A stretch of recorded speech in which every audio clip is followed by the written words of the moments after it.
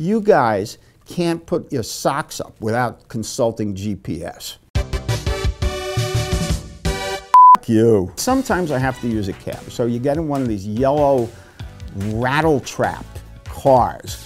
There's no what we call suspension. It's like in the old days when they used to kill people by dragging them slowly behind a horse until you were dead. And that's the way I feel like I'm in a cab. Shock absorbers hadn't been invented yet. Ideal for testing the fatigue and failure points of automobiles and drivers. The driver doesn't know where he's going. He needs GPS to go 6 blocks forward without even making any turns. Why do you need a GPS to go in a straight line? Where did they teach you guys, right?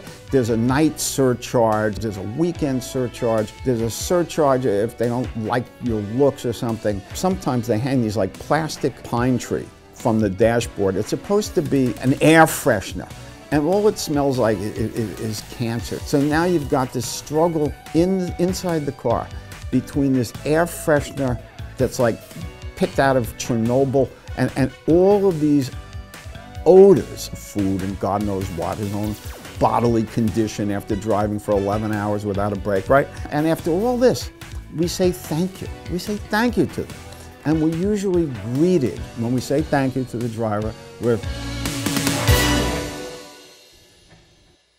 cut the bullshit.